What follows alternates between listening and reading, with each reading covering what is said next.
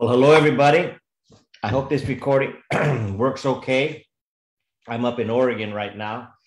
Didi and I came up for something kind of precious. Two of our dearest friends, their granddaughter passed away. She's 12 years old. She had a disease, just a beautiful young lady. And so we just kind of came up to be here and to love on them and to support. And so we're up here, and we're staying at our friend's house, and so I'm recording from her office. And I'm not crazy about the lighting. There's two lights back here, it's like UFOs, but it's just gotta make do. So I tried to turn them off, but then I'm so dark, Orale. Okay, so we are continuing our study today in the Gospel according to Luke. And this is an exciting time because Jesus now is about to end his 30 years of anonymity, and he's about to hit the stage of the world. His ministry is about to launch. And the way it launches is, we talked about it last week. He came down to Judea in the south, to where John was baptizing, and he is baptized by John. Comes up out of the water, and the heavens open, and a voice says, "This is my beloved Son in whom I'm well pleased." And the Holy Spirit descended in the form of a dove and rested on him. And so now he comes out of that place, and something very, very interesting takes place. And that's what we're going to talk about today. It's Super Bowl week. Tomorrow is the last week before the Super Bowl. It's going to be a great Super Bowl, where we crown at the end of that game el campeón, the champion of American football. And we know it's temporary because next year is going to be another champion. But when it comes to champions, there's one champion that is like no other. For the Christ follower, Jesus is the ultimate champion. He is our Lord. He's our master. He's our savior. He's our friend. And ain't nobody like Jesus. There never has been, never will be. Jesus stands alone as our Lord. He's the only begotten Son of God.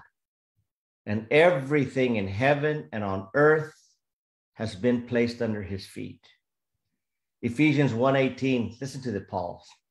"I pray that also the eyes of your heart might be enlightened, in order that you might know the hope that he has called you to, the riches of his glorious inheritance in the saints, and his incomparably great power for us who believe." The power is like the working of his mighty strength, which he exerted in Christ when he raised him from the dead and seated him at his right hand in the heavenly realm, far above all rule, power, dominion, and every title I be given, not only in the present age, but in the age to come. Listen to verse 22. "And God placed all things under his feet and appointed him to be head over everything for the church, which is his body, the fullness of him who fills everything in every way." So I read this scripture so we can get an accurate picture. Jesus is the head of everything. Everything in all creation has been placed under his feet. And we, those who believe in him, are being conformed to his image. That's what God's doing in our 70 years or whatever we have on our 12 years, 50 years. We are being conformed to the image of Christ. Now, the path to this transformation is walking by faith, but how he shapes us is as we learn obedience. Obedience to the will of the Father, fulfilling all righteousness. That's what Jesus did. It says God became a man, and that man lived as a human, completely and totally submitted to God. Jesus, every breath was yielded to the Father. He never sinned. And then he was empowered by the Holy Spirit, the exact same Holy Spirit that empowered us. But he walked in our shoes, so that he knows perfectly what we go through.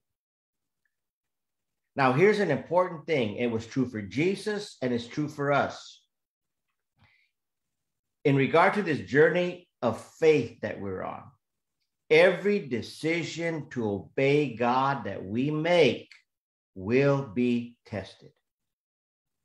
Just as in life, every decision for change is tested. So every decision that we make to be conformed to the image of Christ. So maybe before we're on this journey, we're selfish and we only think about ourselves. And then we come to know Christ and he begins to change us. And we stop thinking about ourselves all the time. And we actually begin to think about others. We stop gathering everything for ourselves. We stop looking for the biggest piece of pie to come to our way. And instead, we give the biggest piece of pie to somebody else. That is a transformation as we are becoming more like Christ. Well, every decision we make in the path of transformation will be tested. That's just the nature of it.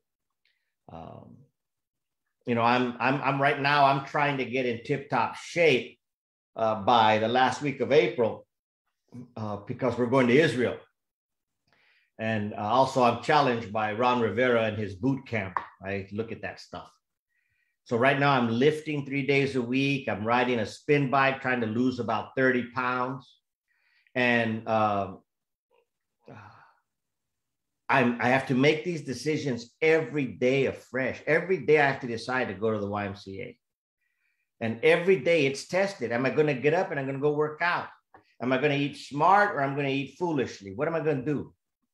And so as you make these decisions and they're tested, the more you make your decisions of change part of your lifestyle, it becomes easier and easier to walk that way. It becomes easier and easier to work out if you work out 3 times a week and never miss.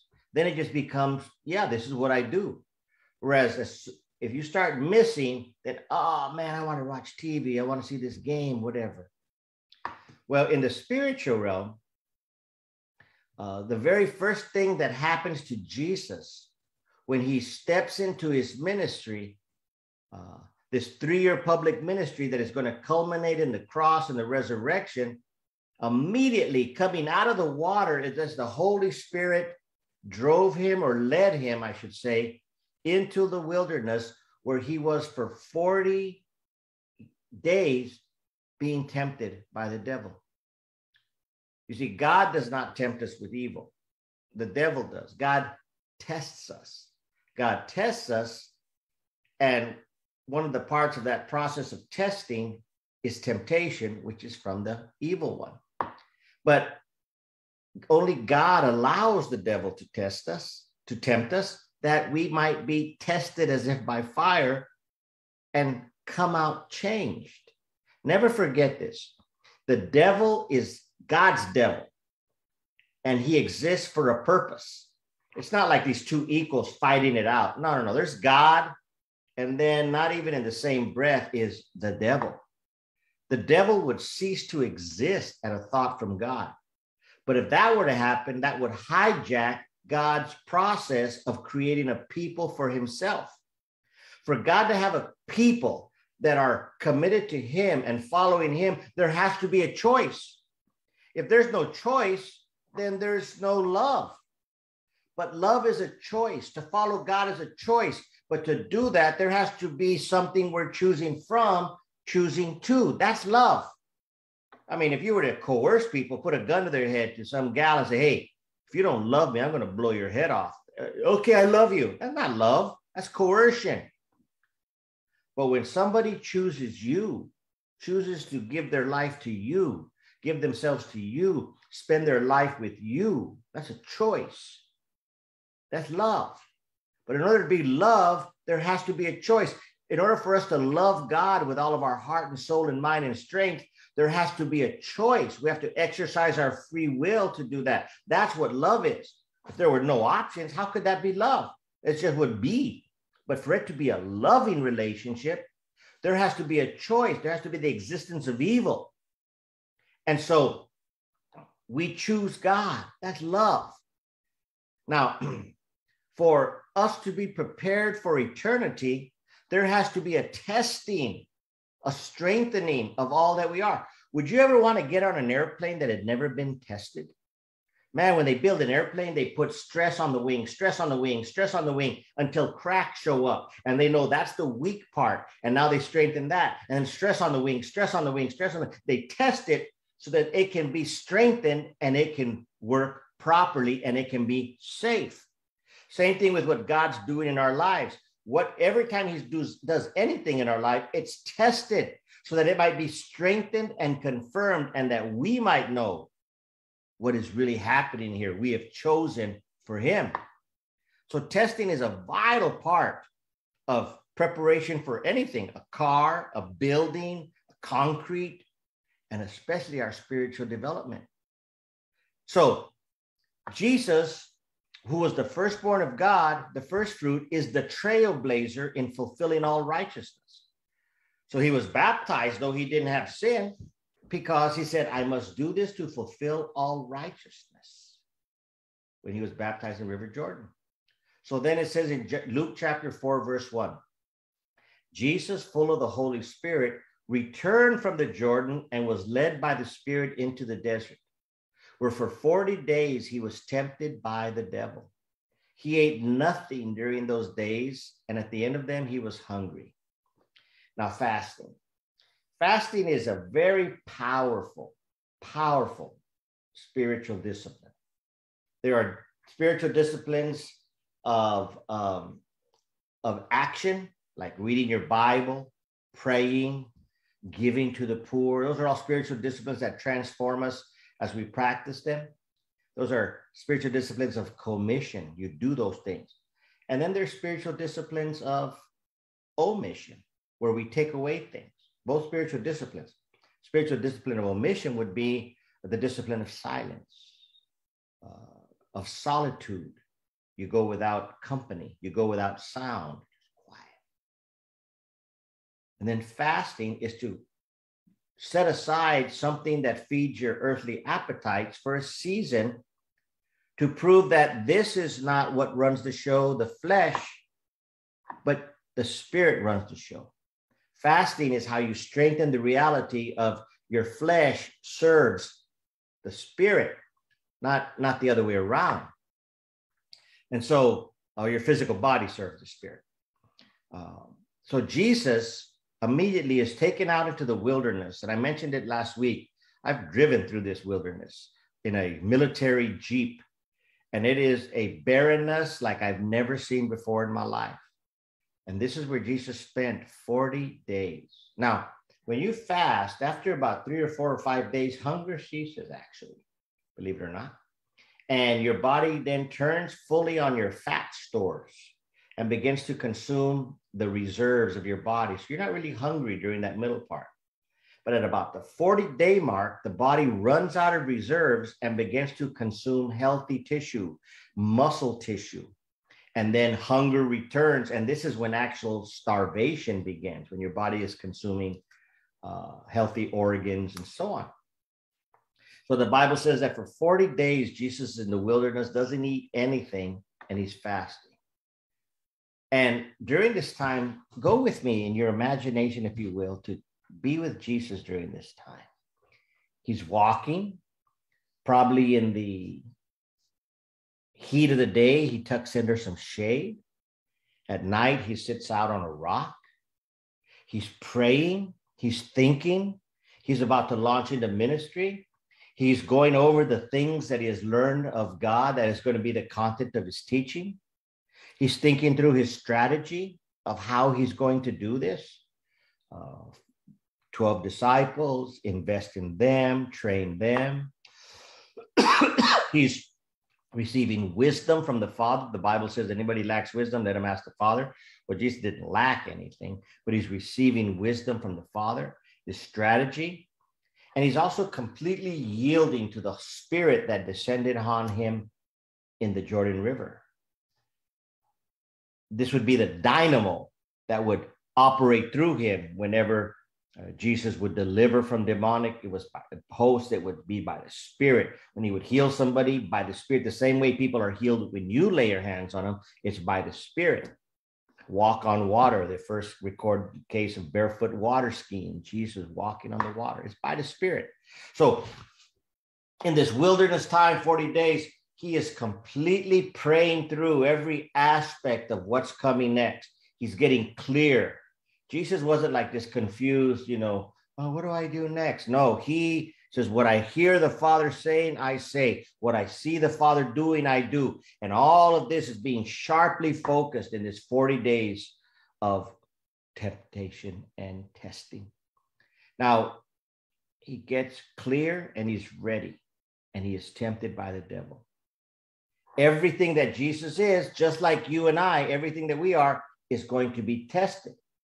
And one of the ways that we're tested is by the temptations that come our way. I mean, it's like this in life.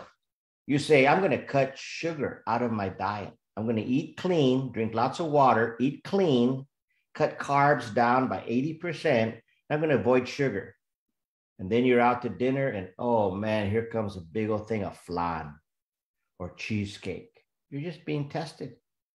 Not as in the physical realm, you just go, no, I've made this decision. I think I'll pass. Or whatever you choose to. The Son of God himself was not exempt from temptation because he was fully human. The difference, though, is that he doesn't succumb to temptation. We do.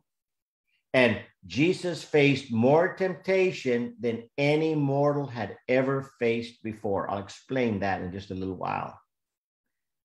He was tempted by the devil, but did not sin, so that we can have a high priest then who completely understands what we're going through when we're struggling, and he can offer us help at the moment of our temptation. We don't have a God who's oblivious to what it's like to be in this human body. We have a God that became a man and lived in this human body, faced temptations, did not sin, so that when we face temptations, we have a God, a high priest that can understand and that can give us help in our time of need.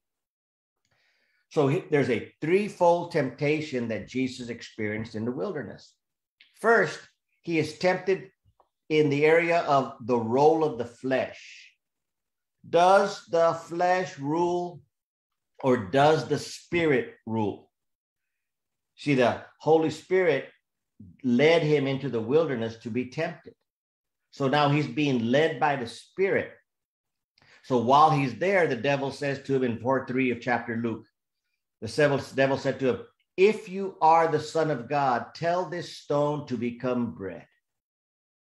In other words, dude, you're hungry. You haven't eaten in 40 days. By the way, it's trippy, man. When you're in Israel, they sell these loaves of bread that are delicious. And then this little seasoning thing that you dip in. It's fantastic. We'll get some when we go. They're like loaves of bread all over the place. They sell them. Middle Eastern kind of bread. In the wilderness, I couldn't believe it. It's covered with stones. And these stones look like loaves of bread. They're the same shape of the loaves of bread that you buy in Jerusalem. And so can you imagine, you're tired, you're hungry, you haven't eaten in 40 days, and you see these stones everywhere, and they look like loaves of bread. And so you say, my God. So the devil jumps on it and says, turn one of these stones to a loaf of bread if you're really who you say you are. Feed your flesh. Your flesh is hungry. But then Jesus answered, it is written, man does not live by bread alone. Now listen, watch this. Every time Jesus is tempted, where does he go? To the Word of God. He didn't say, devil, don't you know who I am? Don't you know that I was there and I saw you thrown from heaven? No, hey, who you mess? No. He goes to the Word.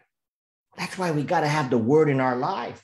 If Jesus went to the Word, where do we go? We got to go to the Word. Because we face the same temptation. Does this flesh rule or does Jesus rule? For fallen men and women, as well as carnal Christians, people that have accepted Christ but are living with no evidence of it, the flesh rules. I want this. My flesh wants it, so I have it.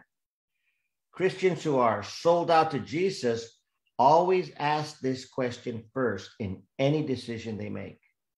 What does the Word of God say? That's the first question you ask. Hey, you want to do this, this, this? You want to do this? What does the Word of God say? You want to handle this business deal this way? What does the Word of God say? You want to treat this person who deserves it this way? What does the Word of God say? What does the Word of God teach? And when the Word of God does not address something specifically, we're not like foolish little children go, aha, I can get away with it now because the Bible doesn't talk about this. No, no, no. What are the principles that we do understand from the Word of God that guide us in this situation? So Jesus is tempted by the devil to, first of all, satisfy the desires of the flesh over what the Holy Spirit was leading him to do, which is prepare for this next 3 years of ministry.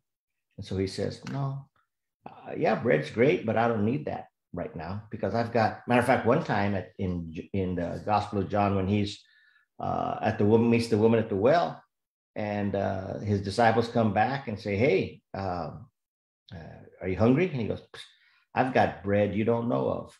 In other words, he learned that physical food is fine, but it's not the end all. The end all is the presence of God and doing the will of the Father. So then Jesus passed. So then, second temptation, knowing who Jesus was and what he came to do. Okay, so Satan knows that Jesus came to destroy the works of the devil. Jesus came to set things right. At the fall, the devil became like king of the earth in a sense. You know, I mean, he ran, every man, woman, boy, and girl had fallen into sin. Jesus came to redeem fallen earth back to God, redeem fallen man back to God. So Satan knows this. So he says, okay, well, if that's what he's here, I'm going to offer him a shortcut. There's a way that he can have dominion over the world that would avoid the cross. I'm going to tempt him in this. Luke 4:5. The devil led him up to a high place and showed him in an instant all of the kingdoms of the world. And he said to him, I will give you all their authority and splendor, for it has been given to me, and I can give it to anyone I want to. So if you worship me, it will be all yours. So Jesus, at some point, all of earth was going to be put under his feet, right? We talked about that at the beginning today. So the enemy says, how about if you have everything given to you, but by me, and I'm not going to require you to go to the cross. I'm not going to require you to obey the Father. All you got to do is worship me, and it's yours. So Luke 4:8, oh, Jesus, our champion. Jesus answered, it is written, worship the Lord your God and serve him only. Can you see what he's doing? When the enemy tempted him, Jesus went to the Word.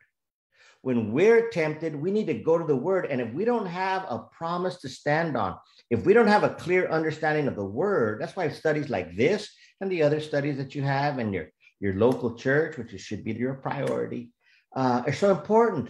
We're getting the Word so that when we face temptation, we go to the Word. But if we don't know the Word, we don't have anything to go to. Your Bible is only as thick as what you know. Your Bible could be this thick, but if you don't know any of it, it might as well not exist. But your Bible is only as thick as that which you know. And of course, Jesus knew the Word because he was the Word. So he says, okay, wait a second. So this shortcut you're offering me, you're saying that the only requirement is that I worship you? Right there, beep, beep, beep, beep, beep, beep, beep. Why? Because the Word says, worship the Lord your God and serve him only. In other words, Jesus says to Satan, I will not take your shortcut for a lot of reasons. But here's the main reason I ain't going to take your shortcut, devil. Because I will bow in worship before no one but the only one who deserves worship, the only one who is worthy of worship, and that is God. So to your offer, No gracias. Now, in our journey of being conformed to the image of Christ, we are bombarded by options of to worshiping God and Him alone. Put me first, put this first, put your business first, put yourself first, put your comfort first, put this team first, put all this stuff first in your life. Our biggest struggle is to put ourselves first in place of God. I hate this person because this person deserves it, and it feels good to hate him. When we take that stance, we are putting ourselves first. I'll do this, even though I know it's not God's will or God's best for me, but I'll make that call. Thank you very much. See what we're doing? We're putting ourselves in the place of God. We're all tempted to do this, every one of us.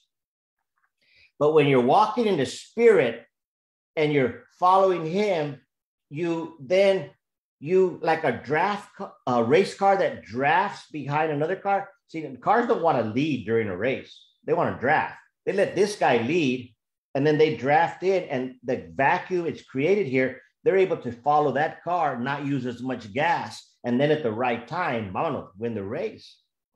Well, that's what we do. We draft. We just never get out and win the race. We let Jesus win the race. We draft behind Jesus. And in this situation, we see Jesus being tempted with a shortcut. So where does he go? Get away. Don't you know who I am? No, he goes to the Word. So we draft behind Jesus and we build our life on the Word. I will worship God alone, and Him only will I serve. Jesus led the way. We draft behind Jesus, and we do the same thing. And then finally, okay, the enemy says, okay, if you're going to do this thing, then let's do it right. Okay, Jesus, you're going to have this ministry. You're going to do some cool stuff. Let me help you. Let me be your promoter. Let me be your agent. Let's do it through spectacle, through sensation. You don't need 3 years. You do what I'm asking you to do right now, and in 1 week, you'll be the man. Luke 4:9. The devil led him to Jerusalem and had him stand on the highest point of the temple. He says, if you are the Son of God, he said, throw yourself down from here, for it is written, He will command His angels concerning you to guard you carefully. They will lift you up in their hands so that you will not strike your foot against a stone. Look at this. The devil is using God's word, twisting it, but the devil is using God's word. But Jesus again answers. How? From the word. Jesus answered. It says, do not put the Lord your God to the test. In other words, the enemy is saying, use this process to do your ministry, blow people's mind, be spectacular, go to the temple and just come down. You say God's going to take care of you. You'll just float down. People will flock to you. They look at this worker here. Whoa. Was that Jesus' method? No. Jesus' method was critical to the result. Here's was his method. Choose 12 men and a group of women and other men that followed them as well. And then live with them, travel with them, spend the night by the fire teaching them, show them how you treat people, show them the power of the Holy Spirit in you. Invest 3 years in these disciples so that when it was time to ascend to heaven, there were 12 disciples, 12 apostles who could then train 12 more or however many more, and who would then train 12 more and on, so that the gospel would then go to the very ends of the earth. This is the process that Jesus implemented, and this is how he accomplished, so that 2,000 years later, we're being taught God's word. We're following Jesus. Why? Because Jesus did it right. He did it God's way. He did it the way he was led by the Spirit to do. He invested in a small group of men and women, by the way, and they went and discipled others, who discipled others, and who discipled others. So his command to us, he only told his church to do one thing primarily, make disciples of all nations. Oftentimes the last thing the church gets around to, but that's the number one thing we should be about. That's how the kingdom of God would be ushered in, not by some LA or some Las Vegas magic show where he jumps off the temple and floats to the ground. So he says, basically, no, Satan, I'll pass on your shortcuts. I'll pass on your scripture twisting, and I'll pass on your deception. Don't miss the fact that the devil tried to twist scripture each time in tempting Jesus, which is still happening today. And it has happened for 2,000 years. Just because somebody comes along in the name of God and quotes a lot of the Bible and knows a lot of the Bible, that doesn't mean they're to be trusted. They got to be checked out. Origen, who was one of the early church fathers, lived in the 300s, 400s. Over 1,600 years ago, he said this: the devil, like heretics, said Origen, is quick to quote scripture. Whenever you hear the quotation from scripture, be careful of trusting the speaker immediately. Consider the person, what sort of life he leads, what sort of opinions he holds, what sort of intention he has. Otherwise, he might pretend that he is holy and not be holy. David Koresh, the cult leader who was killed in Waco with a bunch of people, that big old botched raid by the ATF. I saw him interviewed before all of that took place. The guy had about the whole Bible memorized. He could just recite books of the Bible. He knew more Bible than I will ever know. He probably forgot more Bible than I will ever know. But just because a person has a lot of Bible, don't let that be the end of your testing of that situation. You got to look at their life. You got to look at the way they treat people. You got to look at whether that life is in accordance with God's word. Here's another cool thing. Because Jesus was tempted in all ways, such as we are, he knows what we're going through. When you're tempted, don't hide from God or think that God is disgusted with you because you're being tempted. Like, I'm tempted to do this and I know it's wrong. Don't think that God is going, what a weakling you are to be tempted. No, it's just the opposite. When we're tempted because of Jesus, God has compassion for us and grace to help us in our time of need. I'll finish with this. You might think, yeah, but he doesn't know what it's like to be me. He doesn't know what it feels like to feel the temptation I feel. You are so wrong in that. Matter of fact, you have no idea of what he bore.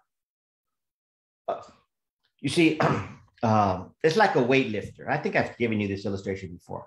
Let's say a weightlifter was going to do some squats. Okay, let's say we were going to do squats. So you put a wheel. That's 45, 40, that's 90, 45-pound bar. So it's 135 pounds. Boom, boom, no problem. Another wheel. Oh, okay. Another wheel. Now it's like, you barely get down. You don't want to get parallel, but you go ahead and get parallel and you come up. Another wheel, another weight. There comes a point for all of us where we get to the point where we can't come back up and we succumb under the weight that is on our shoulders. Same thing with temptation. There is a place of temptation that we can't bear. That we can only feel 222 pounds of temptation before we fall. That is the extent of our knowledge of temptation. Okay. Now Jesus, he stands there. Boom. Wheel, boom. Wheel, boom. Wheel, boom. 100 wheels this way, 100 wheels this way. No sin. He has felt the depth of temptation beyond anything we could ever feel, because he never felt. He felt the fullness of temptation that was on mankind and yet did not sin. And because he knows the depth of temptation at that level, he can help us in our time of need. See how wonderful Jesus is? Then it says in Luke chapter 4, verse 13, when the devil had finished all this tempting, he left him until an opportune time. He'd be back, but each time he would lose. And he comes back at us, but the devil is going to lose The same victorious Jesus can be victorious in us as we rest and live in him. So this little description of the temptation of Jesus, one, it gives us such a deeper appreciation for our Savior, but it also gives us tremendous resources to stand up under temptation because he is our deliverer. He is our trailblazer. He is the race car behind whom we draft. Okay? Okay. Well, thank you so much for listening in today. I hope this information was helpful. I hope it makes sense. Let me know in the comments if you have questions or additional thoughts. I'd love to hear them. And thank you. Thank you for your love. Thank you for your faithfulness. Thank you for your financial support. Several of you go on thecanaproject.com and there's a button you can press to give, and I appreciate that very, very much. So before I finish, can I pray a blessing over you?